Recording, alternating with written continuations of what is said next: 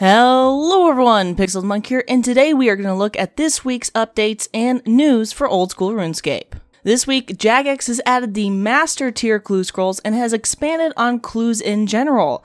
Currently, there are only 2 ways in which you can get a Master Clue Scroll, as a reward from another clue scroll or by handing one of each tier clue scroll to Watson, who is found on Zaya. There are a lot of new challenges and puzzles that have been incorporated into the Master Clues, including Follow the Bard, Hot and Cold, more puzzle boxes, and light box puzzles. Follow the Bard is a musician who sings about various items that are throughout the world of RuneScape, however he tends to forget what those items are. It is up to you to bring that item to him so that he can remember. Follow the Bard sits just west of the Sinclair Mansion, north of Camelot.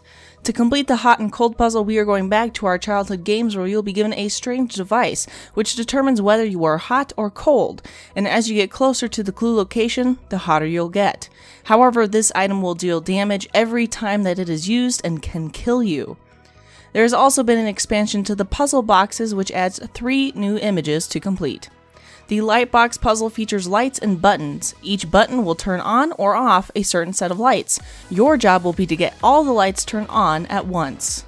All of the already existing clue scrolls have gotten a very large expansion as well, which includes new clues, rewards, and a new challenge.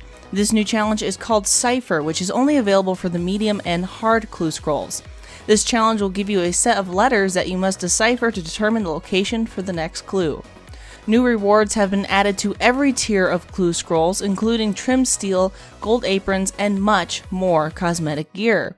The Master Clues can also give you a 3rd Age pickaxe, axe, and even a slim chance at receiving a bloodhound pet. These are only a few of the rewards that have been added to the game. Hundreds more are available.